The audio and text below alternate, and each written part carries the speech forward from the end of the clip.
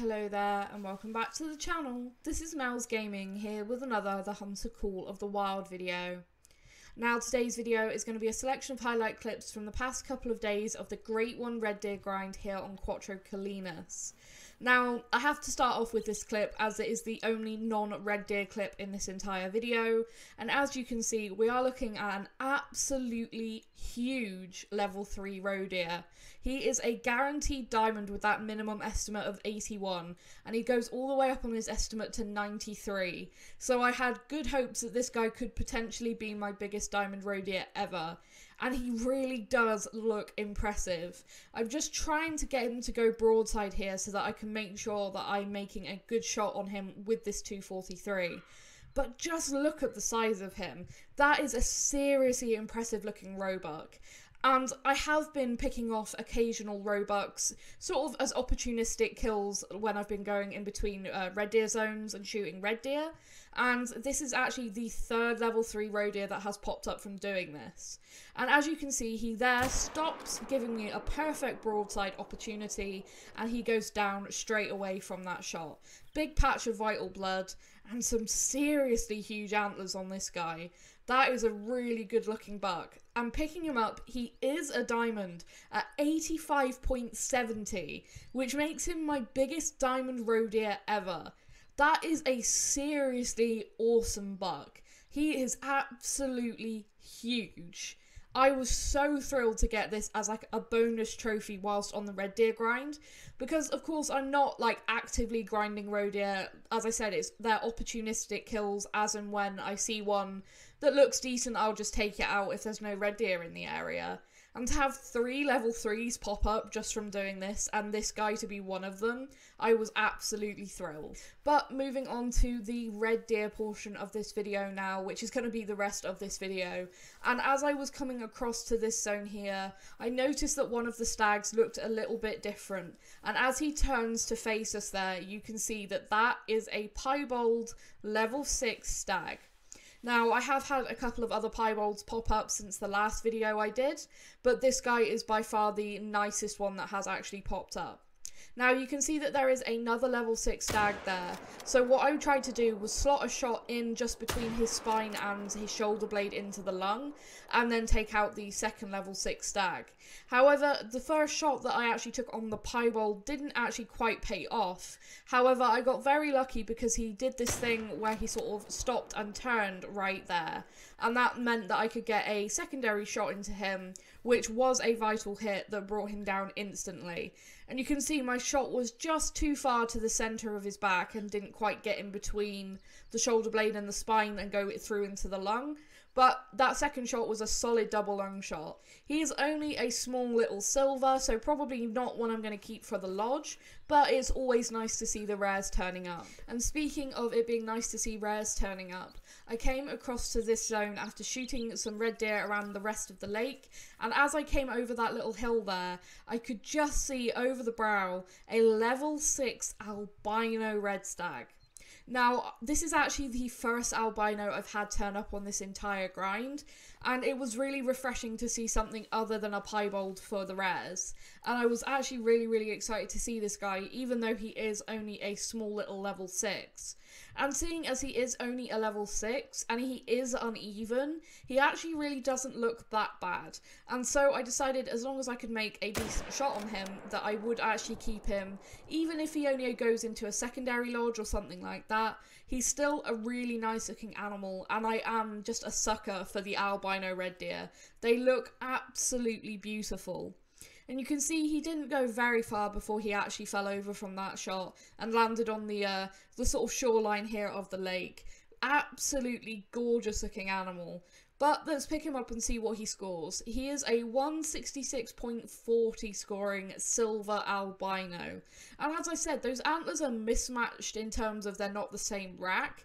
but they honestly don't look too bad. That is definitely something that could happen in real life, and that is still an absolutely beautiful looking animal. As I've mentioned before, the albino red deer are one of my favourite rares in this entire game.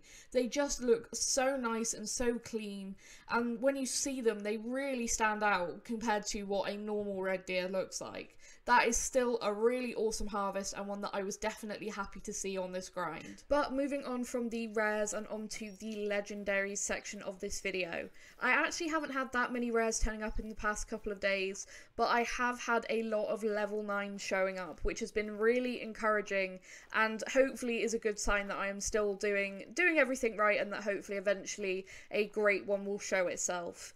But as you can see, I was just trying to spot all of the red deer in this zone, and as I moved around the lake a little bit, I spotted the level 9. That is a really big looking stag, but he's only 221 to 267 on his estimate, and looking at him, I was pretty sure that that was the smaller version of the big rack, so there was no guarantee that this guy would even make diamond, even though he looks absolutely huge. Like, that just, to me, there's no way that that shouldn't be a diamond. It just looks massive, but they can troll. I have seen it a couple of times. But eventually, once he picks his head up, I managed to get a nice frontal lung shot on him, and he really doesn't go very far before he actually falls over. And looking at him on the ground, that is definitely the smaller version of the big rack, but that is still a really awesome looking stag. And he landed in quite a picturesque place as well with that background, so I just took a moment just to look at him there as he was led. And actually picking him up, he is a 251.60, so he really is only just over diamond, which is crazy when he looks this big. Honestly, I don't know why this rack doesn't score higher, because that is a seriously big red deer. And you can see it took him out with the 303, which is still what I'm using for grinding, even though it seems that all suspicion that the M1 might have been causing some issues has kind of shifted now. I've been sticking with the 303 just because I feel like it knocks them down a little bit faster. When it's not a legendary or something big or a rare, I will use the 300 just to get them down quicker, but of course when it is a level 9, I will use that 303 so that I pass the ethical ammo check. And yeah, to me that's crazy that that is only just a diamond at 251.6. But a diamond is a diamond. That is another one on the tally for the Great One grind. And moving straight on, we're at this lake again, and once again we have another legendary that has popped up here. But instead of being a guaranteed troll, this one I was pretty confident would actually make diamond. Now, I have actually been trolled by this particular rack in the past, but on this particular grind, every single one I have had with this rack has actually made diamond. So that's why I was pretty confident that this guy would also, just seemingly following that trend. Unfortunately, he didn't land great at all for any kind of pictures, but let's pick him up, and he is a 253.30 diamond. So this kite is actually bigger than the small version of the big rack that was in the previous clip, which to me is crazy. Like, in my head, this should be like the smallest diamond rack possible, and then you got the smaller big rack and then the very big rack. But sometimes this rack scores higher, which I just find absolutely bizarre. But that's just how the red deer scoring works at the moment. But that is still another legendary, still another one that made diamond, and again, another one to add to that tally of diamonds on this grind. So another really encouraging one to see. Moving on now to another level 9, and this guy was actually in one of my more unusual zones. Normally I run all of the deer out of this zone and take shots at them while they are fleeing, but thankfully I actually managed to come over the hill and spot them all before I sent them running, and I spotted the big rack 9 legendary that was amongst them. Now, this guy actually does have the biggest rack style for the legendary red deer, and thankfully after he went alert, he walked around, went back to calm, and gave me a beautiful broadside shot. And as you can see, he really didn't go far from that before he actually went down. But as I said, this is the biggest rack style for diamond red deer, so I was hopeful that he could score pretty highly, and fingers crossed, he was a 265.40, but not only does he have a really good score, he is actually max weight at 240 kgs, which to me is just ultra encouraging. On my whitetail Great One grinds, I had at least one max weight per grind before the Great One showed up. Now, I know that it has no relevance and that it's all RNG as to when a Great One shows up, but just seeing as that's how it worked with my whitetail, to me this just felt just so encouraging, because it shows that I am getting the stags to be really big through what I'm doing. I'm getting these diamonds, and now not only am I getting diamonds, I'm getting heavyweight diamonds, which, yeah, it just feels extra encouraging. I don't know how else to say it, but that is a very, very awesome stag, and 265.40 is not a bad score, so definitely one that I was incredibly happy to get. And now on to sort of the last half of this video.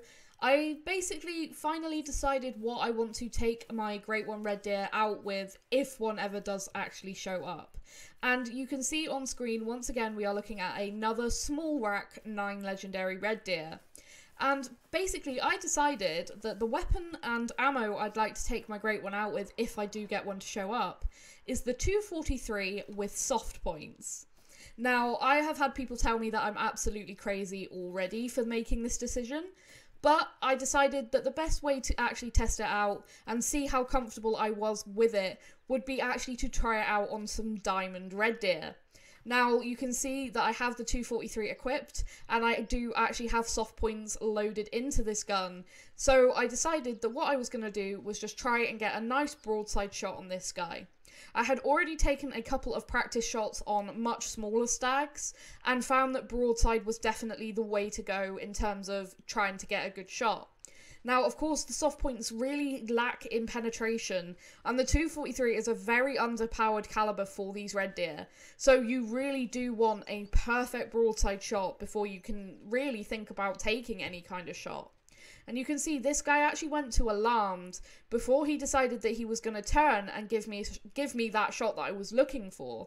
And right there, as he turned, he slows down again and gives me that shot that I'm looking for. And he goes away. I lose sight of him in the scope, but I saw his health dropping. And I did actually find vital blood, so I knew that I'd actually made the shot on this guy. And with that, this is the first diamond with the 243 soft points that I've ever shot for red deer. That is a 251.60 scoring stag, and yeah, a really good practice one, because I'm not the biggest fan of this particular rack style for the diamond red deer, so if I had messed it up I wouldn't have been too upset. But you can see I kept that shot nice and far back so it wouldn't hit any of the leg bones, and actually got through to the lung and liver. So that was actually a really impressive shot for the 243 with those soft points in my eyes, and definitely encouraged me to keep trying and see what else I could do with it. Because of course I want as much practice as possible before, if ever, trying this on a Great One. And I really wanted to try and take a big rack diamond red deer with the 243 soft points, because this is basically as close to a Great One as I can get without it being a Great One. And after a few more hours of grinding, I found this guy. That is a big rack 9 legendary with an estimate of 240 to 286. And he is a big boy. That is definitely a diamond as long as I can make the shot. Now, unfortunately, I did actually spook him out of his zone where he was drinking, but thankfully he actually came back at the perfect angle for me to be able to get the shot that I was looking for. And this guy is a really big looking stag. I was really hopeful that this guy would be high scoring. And you can see he trots to within very, very close, then slows down to a walking pace.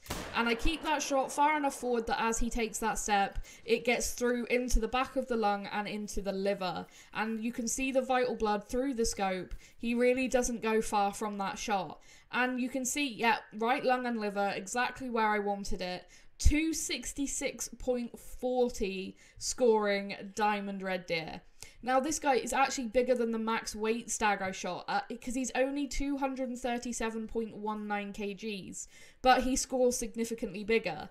So this is actually a really cool one to test this on, and I was really pleased that I actually managed to bag him with the 243.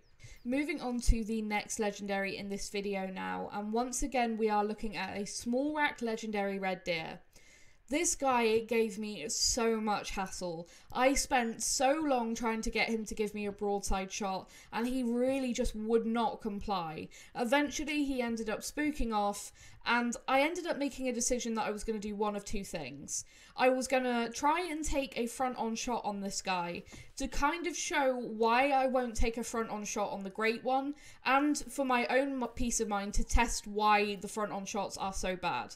He is a small rack legendary, and as I've mentioned, I'm not particularly keen on this particular rack, so if I ended up messing it up, I wouldn't be too devastated. I wouldn't be happy, but I wouldn't be absolutely gutted.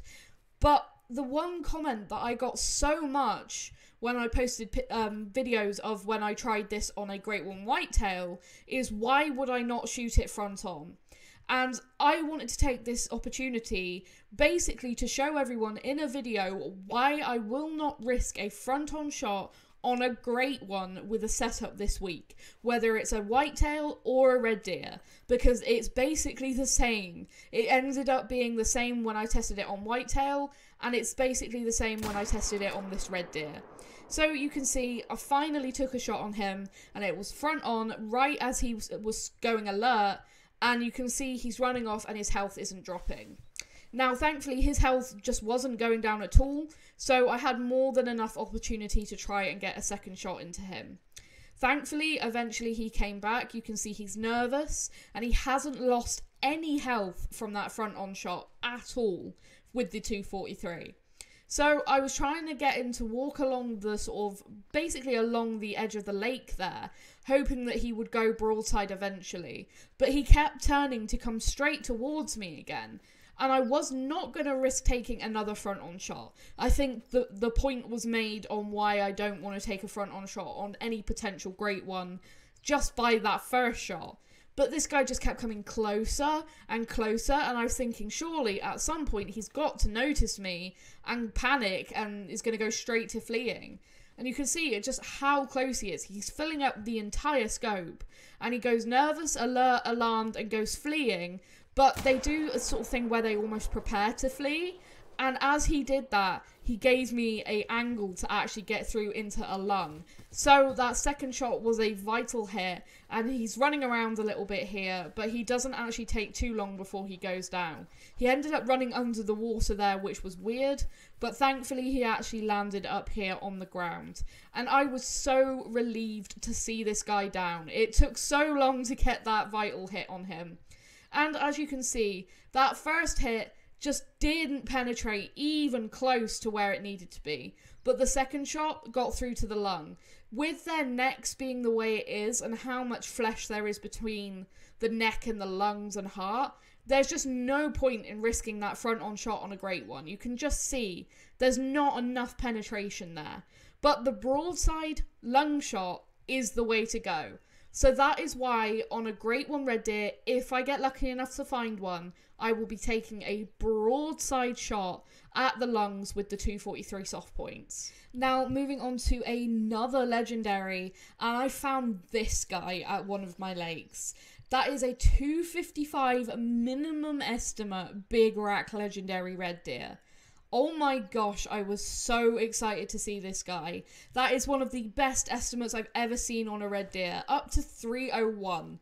Now, I've mentioned before, it's rare to see a red deer break 270, so that top estimate is way over what this guy was going to potentially score. But seeing an estimate that high is always encouraging.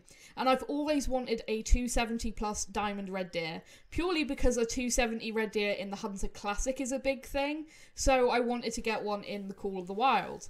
Now, of course, I did spook this guy off, but thankfully, he actually went alert, and it gave me just a beautiful broadside shot. Again, I kept that shot nice and far back from his leg, and he's running away, and his health starts dropping. And I noticed that this guy was wider than any red deer I've ever seen in this game. That is such a wide rack. So I was crossing my fingers as I picked him up, and then I saw that score.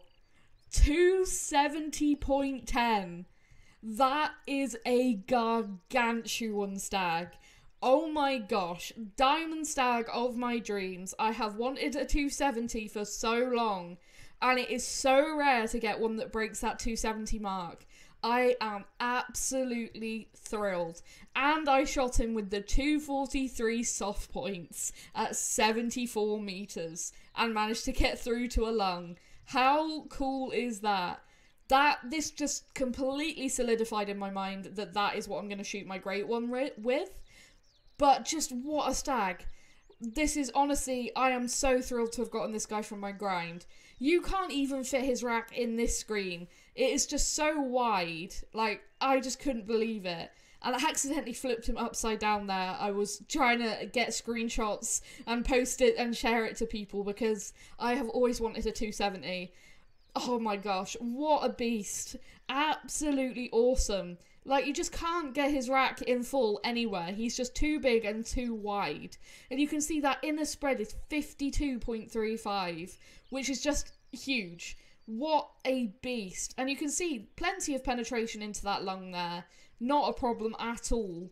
And I intend to get the great one even closer than that. I want it to be like 20 meters away before we take that shot. But my gosh, what a stag. What an encouraging thing to find, and a main Trophy Lodge edition for sure. But that is going to be it for this video, guys. I hope you have enjoyed it. Thank you so much for watching, and I will see you guys in the next video. Thank you.